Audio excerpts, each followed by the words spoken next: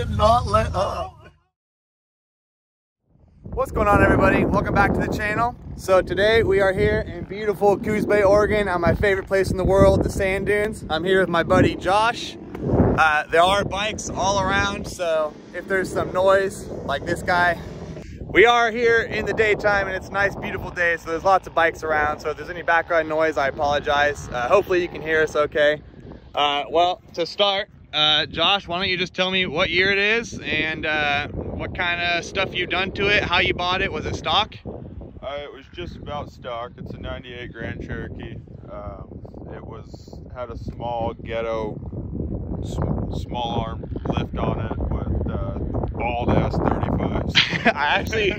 I actually remember it had some super ghetto like extensions on the control arm mounts. They were pretty haggard and scary, and you've done, I mean, just about everything you can do to make these things reliable and just badass. This has the 5.2 V8, right? Yep.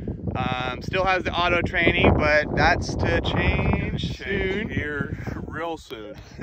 I might know a pretty sweet YouTube channel that has a tutorial on how to do that. Let's just start from the axles. So in the rear, what do you got down here? We got a 4 9-inch with the backbone truss and a top truss. And it just looks so fucking sweet, man. I love this axle. Got 513 gears and a spool. And triangulated 4-link.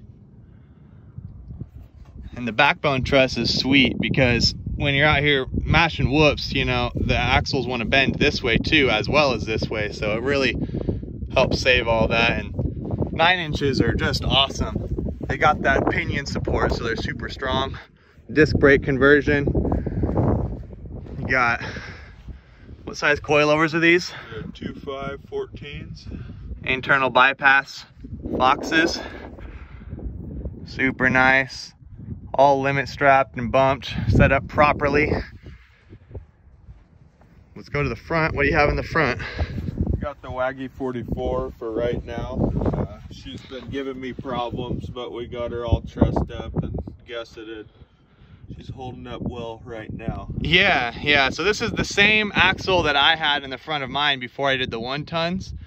Same truss and everything. And we've had 3 of them now break down here at the axle tube, and so you can see how much, I mean, gusseting all over. He has just beefed the hell out of this axle to survive it beaten. Maybe I'll throw up a picture of what it looked like earlier this week because it was in rough shape. And yeah, got the welder out and got her looking good here at camp. You know, that's why it's unpainted and stuff, but it's a pretty beefy setup right now. What locker's in this? We got the Grizzly locker, 513s to match. We got chromoly shafts.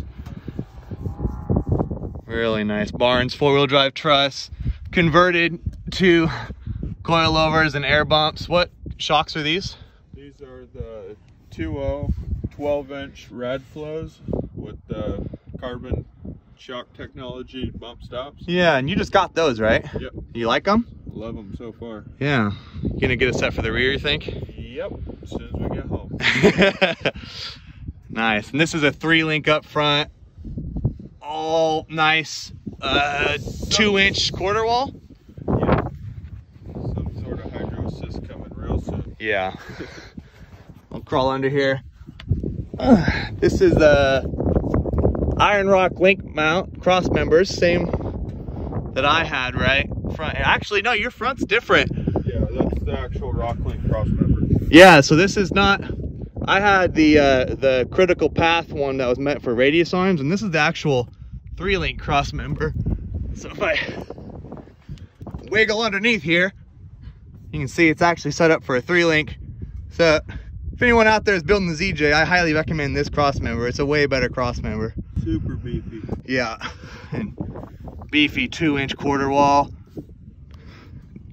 Who did your driveline? Did you make these yourself? Yes, I took stock fronts and stretched them. Yeah, you can see that right there. So they're sleeved. So these are probably quarter wall too now. Yeah. Nice. You got the 1330 yoke. They're 1310s still. Oh. Need to do the 1330 swap for sure. Nice.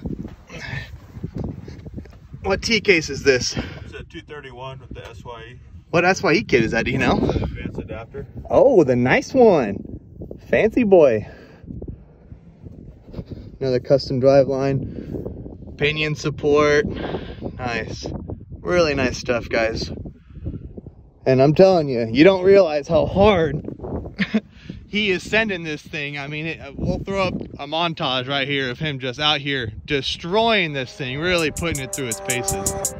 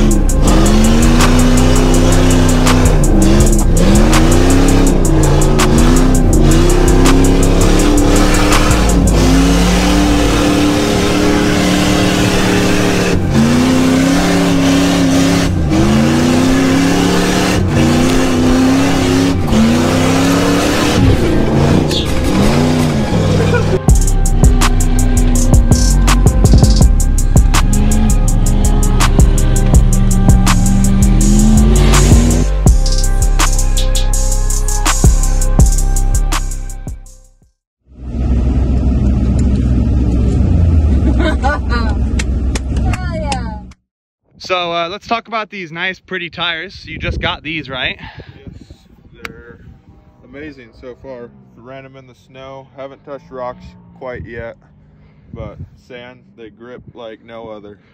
Yeah, what size and kind are they? They're 40, 13, 5, 17s with the Total Metal Innovation weld-on bead locks.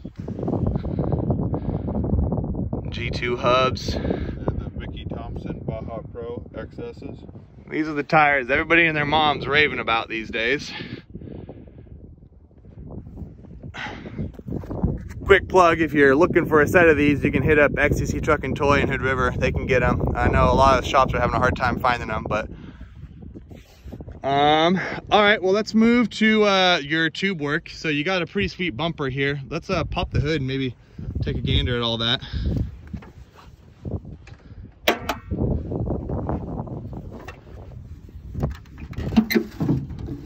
Yeah, look at all this, guys. So, did you do all this yourself? Yep, I bought myself a tube bender and a tube notcher, went to town. Now, for the people at home who think you need to have a $2,000 tube bender to do this, what tube bender do you have? The affordable. The affordable. Yeah. Shit's like $200, guys. And look at this. Beautiful, beautiful bends. Really professional looking. Great looking bumper. And these tubes run down to the rock slider. Shock towers are all tied into a cross member. Any plans to do more of an engine cage at all? Yes, I want to cut all the sheet metal out and get a little more tube in there. Beef her up a little bit more. Yeah. You got the Harbor Freight winch. What kind of lights are these? They're just some cheapos off Amazon. They do pretty good. Yeah, up close, they're pretty dang bright, honestly. I was riding this thing last night. The speed we run out here outruns them. Pretty quick. I cannot seem to get some lights that can keep up. It's ridiculous. These are pretty cool. You got some tube Coilovers mounts. Really stout bumper. I like it. It looks good. All right, let's move to the interior because there's some goodies in there.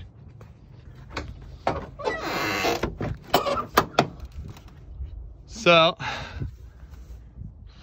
me guys, it's some solid cage work.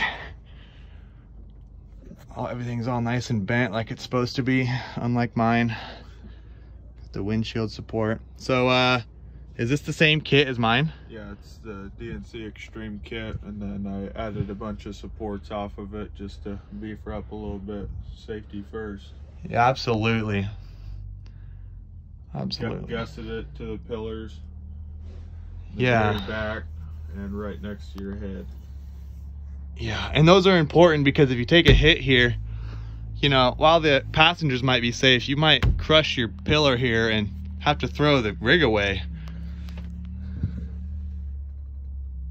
Really nice stuff. Got a nice razor mirror in here, clamped. All right, so what seats are these? Some Coilovers. Yeah, with the PRP harnesses. And you actually have the 5 points hooked up, Yep. unlike me. And you don't have any carpet in here, which is a different look. I initially, when you told me you were doing that, I wasn't totally on board, but what did you paint all this with? I used a spray-on bed liner. It looks awesome, and it's so clean. You can actually, like, you know, it's full of sand right now because we've been playing for a week, but you know, you can get home and shop back this out and it's gonna look brand new again. Yep. Whereas my carpet looks nasty after all these years. The water doesn't soak into the carpet like it did before. Yeah, no more mold and mildew smell. Pretty good. Check out the back. Got the fire extinguisher, quick release. No back seat. Do you plan to put a seat in here? I'm putting the matching bucket. It's like a bench seat that matches the front seats. Corbeau? Corbeau, yes. Yeah, that'll be cool. It's got the cloth where you're sitting and then the vinyl around the edges. Right. Just haven't got to it yet. Everyone's always building. You got your high lift mount, spare driveline mount, nice fuel cell, actual fuel cell, not just a Haggard one like mine. It's all strapped down and solid. Tubs, all cut out. Tube work going through it. Let's open the hatch, take a look at that actually.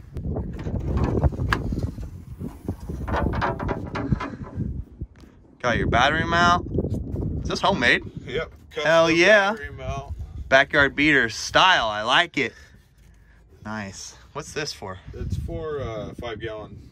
Oh, that's so clever. Yeah, I just kind of fabbed it up just to hold it in place when we're going through these whoops. Yeah, that's a great idea. You actually use the... Got little tabs, you can throw a bungee cord through the handle so it doesn't pop up through it. Are these the tabs that come with the harnesses? Yes, I took them off because I... yeah, they go to the tube. So they give you these as an option to put them to the ground. That's cool. I need to do something with that. I don't have any kind of spare gas. The tubs look really good too. They're all nice one piece, you know. I like it. I really like the color of your cage too, this matte. I used flat black. What is it, just like Rust-Oleum? Some O'Reilly's brand? Yeah, it's just cheap. I think it's like $2-3 a can. Yeah, it looks awesome too. Who needs steel it, you know? Looks great. So future plans for this build, what are you thinking? We are going to start building a new front axle. I decided I'm going to go with the Fab 9 housing and put some Dana 60 knuckles and everything. Oh man, that's going to be so cool. He's just trying to outdo me, guys. That's the real thing. Beef up the front. I've had a lot of problems with front axles last dude's trip. Yeah. Snapped my 30 in half. Maybe we'll throw up a picture of that too, because that one was awesome. He jumped it, broke the Dana 30, and we were miles from camp and had to drive it all the way back. It was great.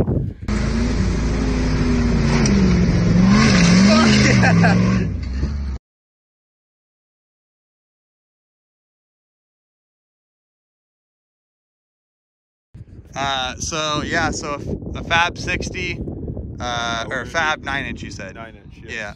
We're gonna do full hydro. Plan on doing a 5-speed here real soon, actually. Probably as soon as we get back, I'm gonna start on that. Just get a little more power out of her. Yeah. We're gonna do 2.5 internal bypass for the front, just to match the rear, get her all tuned and ready. That'll be a mean machine after that. Thing is great. All right, so I think that's gonna do it for this video. If you liked what you saw, don't forget to like, comment, subscribe. Don't forget to check out Josh's page. I'll throw his Instagram handle right here. You can check it out. And yeah, thanks for watching. See you in the next one.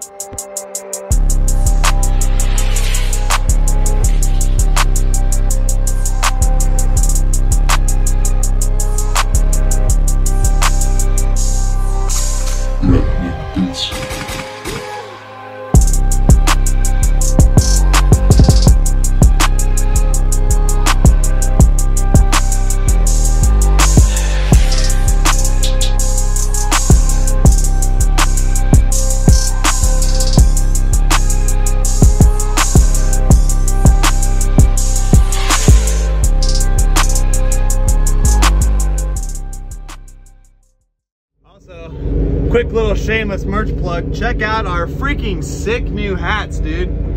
You can find them on my website, shopbackyardbeaters.com. Get yourself a nice hat. I don't have a whole lot left, so if you want one, hop on it. We got stickers and sweatshirts and t-shirts and stuff on there too, so check it out.